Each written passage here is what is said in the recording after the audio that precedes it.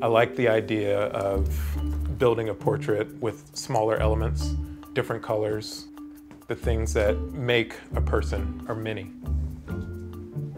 I'm trying to look between the lines of the painting and see how many steps it takes to get from a highlight to a shadow.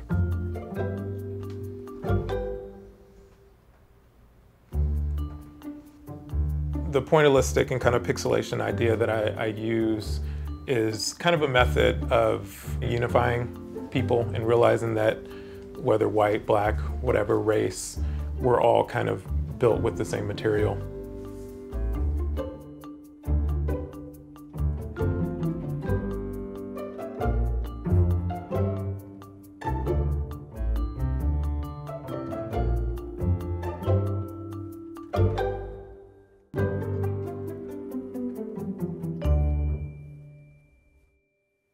In my early life, basketball was pretty much everything.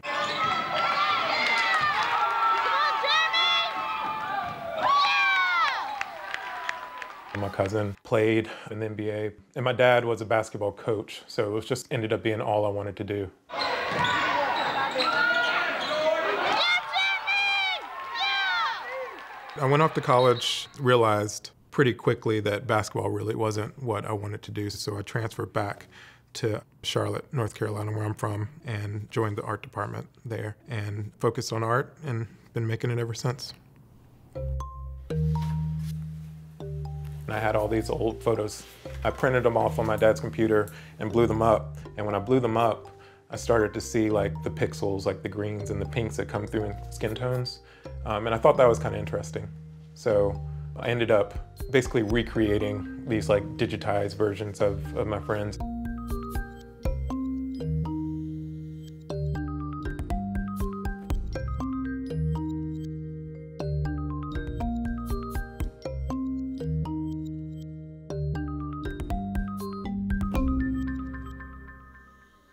So in 2015, I did a show at Duplex Gallery called Those Days Are Over, and it was based around a collection of photos that my landlord found in the dumpster.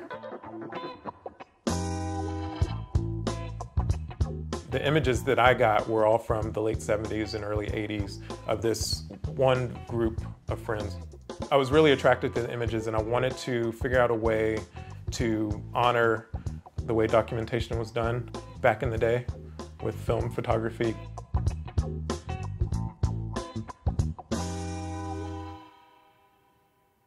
Early on, my art was portrait-based, and I was painting a lot of images of friends and people having a good time and pretty lighthearted work.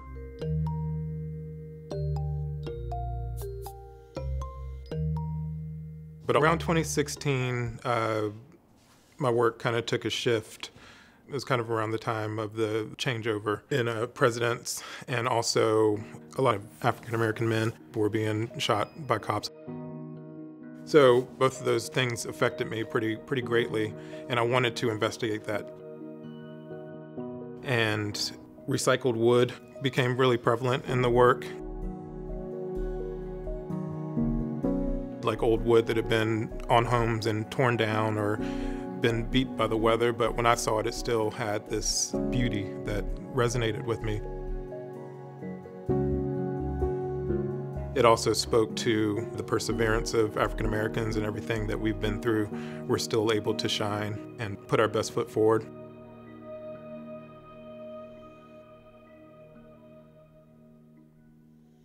And Education was a body of work that I did that was exhibited at Pear Gallery downtown.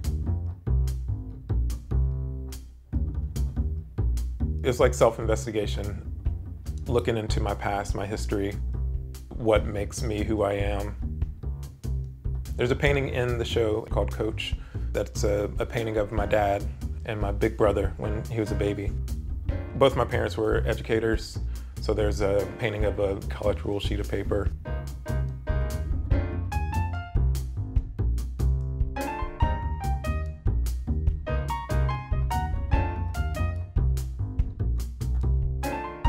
There was something about that show that felt like the work was sticking with people a little bit longer and like sticking to people.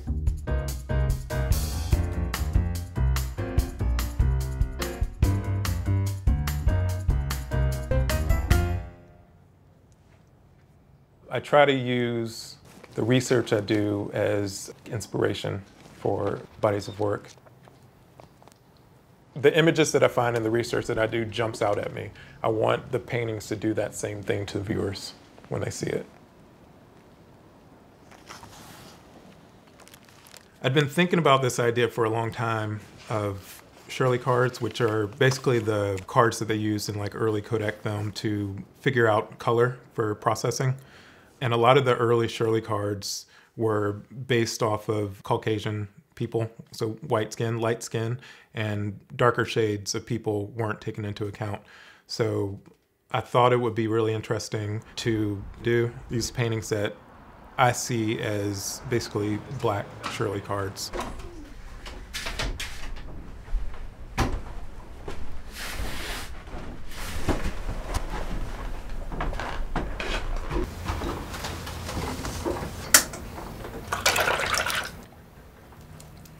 This is a woman named Lorna Layson.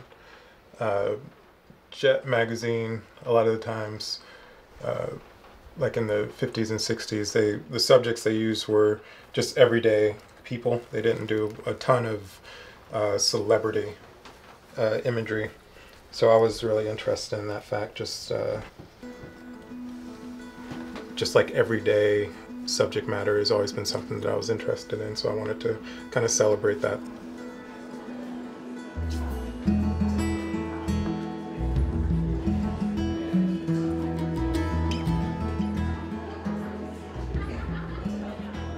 I guess the main thing that I've realized over the course of making art is that I love exhibiting the work and being able to speak to everybody, like without having to speak to everybody. A lot of the imagery is from Jet magazine and Hue magazine. Oh, yeah. Two different publications, the Johnson publications. As a kid, like I hated like getting in front of people and talking, but art gave me a way of speaking my mind or getting my thoughts out without having to like actually speak to people, I guess. That sounds kind of weird, but it's just, yeah, it serves as my voice.